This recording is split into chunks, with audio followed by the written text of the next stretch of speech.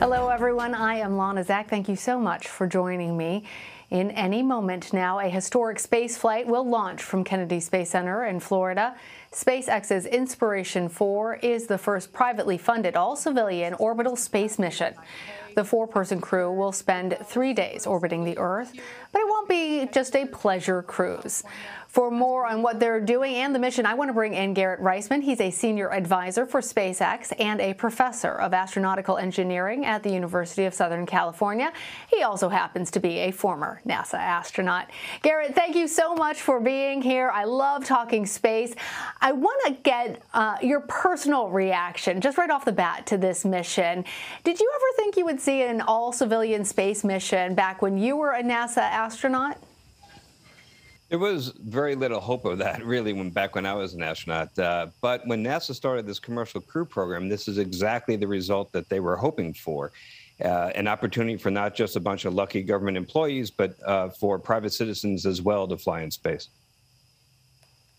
Garrett, I want you to weigh in on something that some people have been pondering, whether or not, since you as an astronaut spent years in training, it was your profession, do you think that the title astronaut should be given to people who are going up into space, contributing, in this case, to history, but haven't spent their life dedicated to being an astronaut? Getting ready for launch. I think in this case, when you have a crew that underwent a lot of training and actually have some interaction with the vehicle, it probably is appropriate. I think it might be a different situation when you're really just a passenger. But we have a pilot and a commander on this flight, and I think they're deserving of that title. Well, we can see, our audience can see that they are all strapped in, ready to go. Tell us about the significance of this flight for the space industry and what it might mean for future space endeavors. Well, it really is the beginning of a whole new era where private citizens can go, and it's really a good thing for NASA. NASA did this on purpose, and the idea is that if you can launch, say, 6 Dragons in a year, or 7 or 8 or 9 or even more, then it's going to cost a lot less per flight than just launching 1 or 2 for NASA. So NASA gets the benefit of defraying the costs, additional revenue streams. Also, every time we launch this rocket, we learn something, and we can make it safer, and we can make it better. And so NASA benefits from that. So there's a lot of benefits to NASA and the U.S. taxpayer from these private flights. And, of course, just the excitement of other people getting a chance to go into space. You could definitely hear that excitement in the background there. Tell us about the crew members. Oh, actually, I want to pause for just a moment because we are seeing Vehicles pitching downrange. The very first all-orbital civilian crew launching right now. Inspiration 4. Now setting the standard for civilian orbital spaceflight. Seconds. Callouts indicate nominal. Historic mission flying the Inspiration 4 crew. Onboard Dragon and Falcon 9. Great view of the crew in the capsule. We're into the throttle down, into the throttle bucket. Stage 1, throttle down. Throttling down in preparation for the period of maximum dynamic pressure.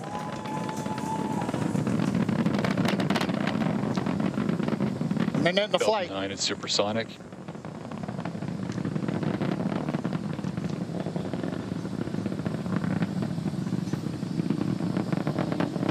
Stage 1, throttle up. We're through the period of maximum dynamic pressure. Copy, We're throttled back up, and 1 Bravo, the call out from space. That's one of the abort sequences. That is a nominal call. Everything continues to be good.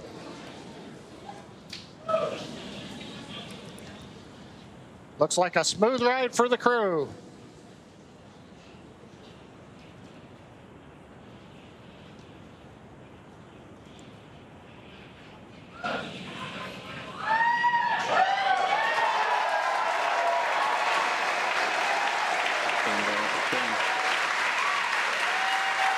Okay, we heard the call out. MDAC-D is chilling. We're beginning to get the turbo pump ready on the second stage engine for ignition. We're passing through 3 G's acceleration. Everything continues to look nominal.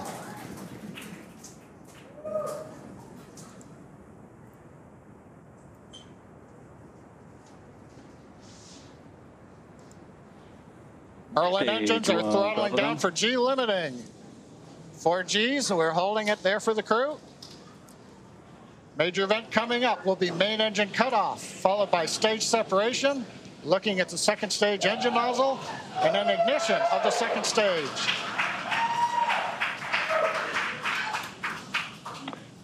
And Miko. Stage separation confirmed.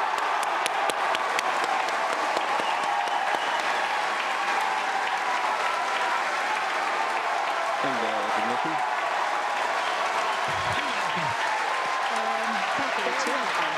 There's a call, and you can see on your screen there on the right-hand side that the second stage has ignited. That's the MVAC engine. I'm sure the crew felt another kick in the G's there as it ignited. Officially, the Inspiration 4 crew are now on their way to space. First stage booster there on the left-hand side of your screen is making its way back down to Earth. The grid fins have popped out to assist with the steering.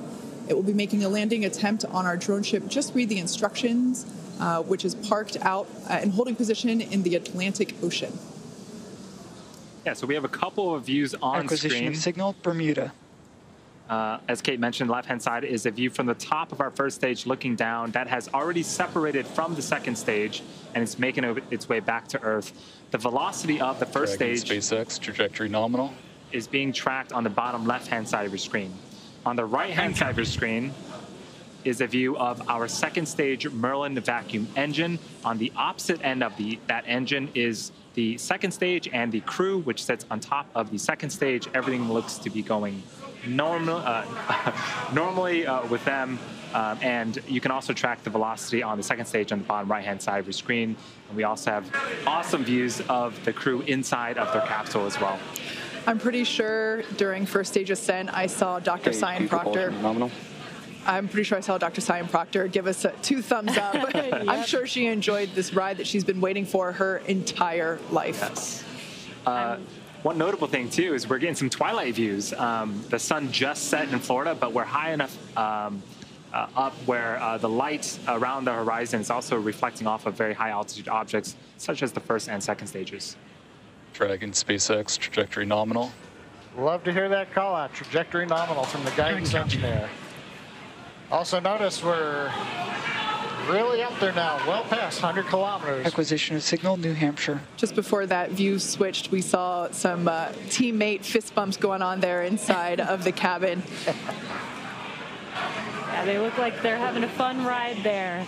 And their journey isn't over. We've got about 7 more minutes until Dragon separates from the second stage. Yes, next milestone for this mission is actually going to be happening on the first stage.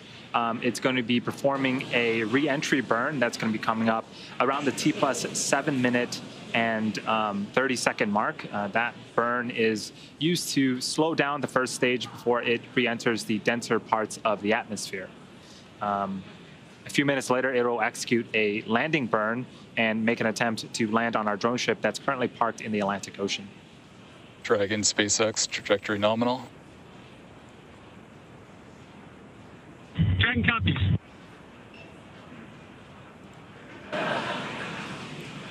So far, Sorry. I was just going to say, so far, everything looking great for the Inspiration 4 crew.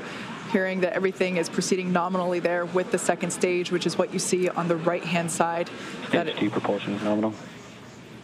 I was just going to say that MVAC engine we just heard now is looking nominal.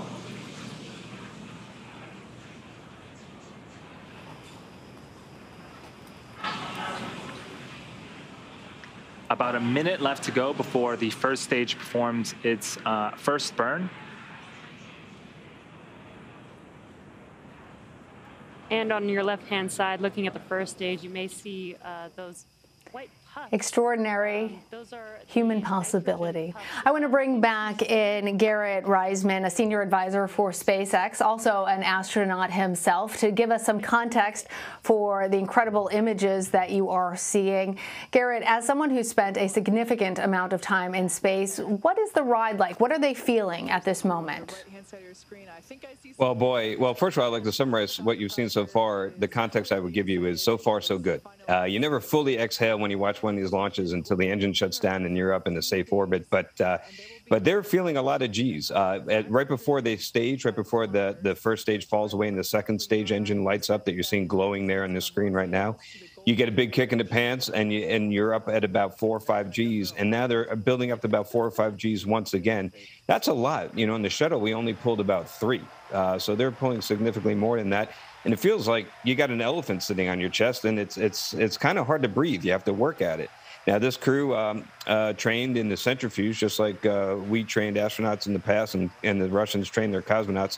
So they knew what to expect. But that is a unique feeling. So these astronauts are currently on their way 360 miles above the Earth. That's actually, for our viewers, 100 miles higher than the International Space Station orbits.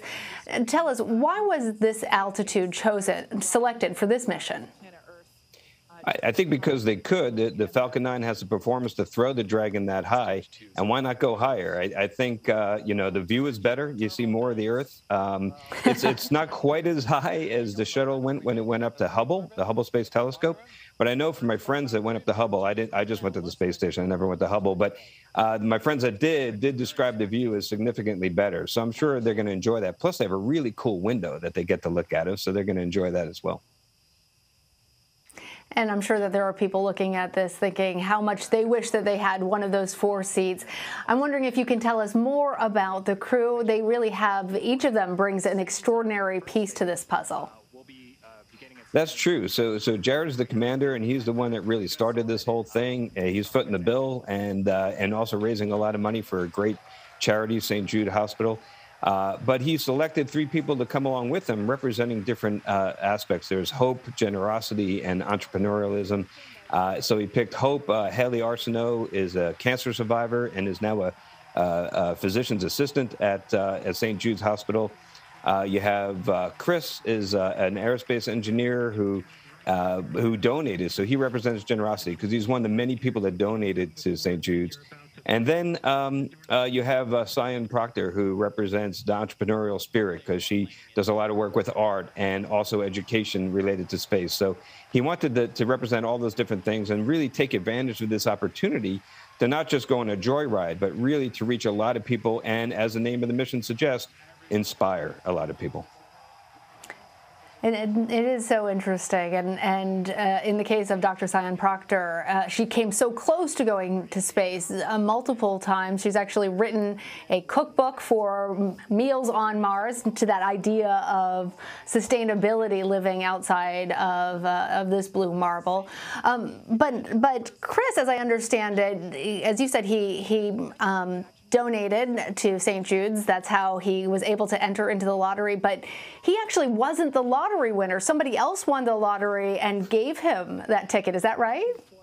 That's correct. And I find that really hard to believe. And in the case of Cyan, by the way, I was on the astronaut selection board at the time that was choosing the astronauts that selection. Really? And I'm feeling pretty lousy right now because we passed up on Cyan. And I'm thinking now maybe that was a big mistake. It's hard to get it right. What can I tell you? In this case, though, she is making history in a different way. So maybe the plan was just bigger than that particular moment. Don't beat yourself up too much. Tell us about the training. They trained for the past 6 months. Tell us how that training entails. Tell us about the training that you went through as an astronaut that they weren't able to receive since this was more of a compressed time period. Well, as far as training for the Dragon and for operating the Dragon as the commander and the pilot, they really went through almost exactly the same training that we give to the NASA astronauts, including Bob and Doug, and that flew the first crew mission on Dragon, and the other astronauts that came after them. So they went through the ringer, really.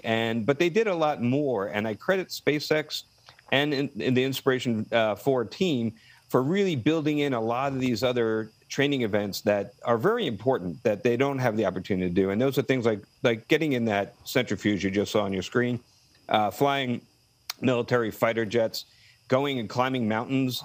These are all really important bonding experiences because when they got into that capsule just a little while ago, a few hours ago, that's a scary thing to do on your own. But if you're doing it as part of a team that you've bonded with, it feels like your family and you're all doing it together, it's a much different feeling, and it's much easier to put that seatbelt on and strap in. Garrett, as you could probably tell, I love the possibility of future space travel. And I know that the goal of SpaceX and other companies like Blue Origin and Virgin Galactic is ultimately to make space more accessible to more people. But what needs to happen in order to actually achieve that? And what are we talking in terms of time frame and actual accessibility? In this case, yes, they're all civilians, but it's being bankrolled by a billionaire, which, you know, great on all of them, but that doesn't mean that folks like me or anybody watching are necessarily going to space anytime soon. Yeah, you know, we really do need to get the price down. I think is the number one thing we need to do. And I think we might have overhyped this, oversold it a little bit by saying this opens up the space to everybody. The truth is, it opens up space to people with the means to afford it, or lucky people that get chosen to go along. You know, it's going to be a while, but it's so we have to be patient, I guess. The price will come down. The opportunities will get there. Remember, it wasn't that long ago that flying on commercial airliners was for the elite. They're the jet setters. You know, the Frank Sinatra sang songs about it, jetting off to Rio for their vacations. This was not your ordinary citizen, didn't have a chance to fly commercially. Today, we have Southwest, we have JetBlue, you know, we have Ryanair, and everybody that wants to go can go. We're going to get there in space. It's not going to happen this year. It's still going to be the realm of billionaires, but one day it'll be the realm of millionaires. And then eventually, you know, I really think that we're on a trajectory that's going to get it into the realm for everybody. Well, Garrett, one final sentence for everybody watching and experiencing this with us. I just hope that the best thing about sending people up in space is the feeling that people get by living vicariously and seeing what this experience is like and relating to it. And I hope that after today, that it's even more relatable. And so I really hope that that it lives up to its name, and a lot of people out there watching are inspired. I know my kids are. They're watching in the other room. My kids are watching too. Garrett Reisman, thank you. My pleasure. Thank you.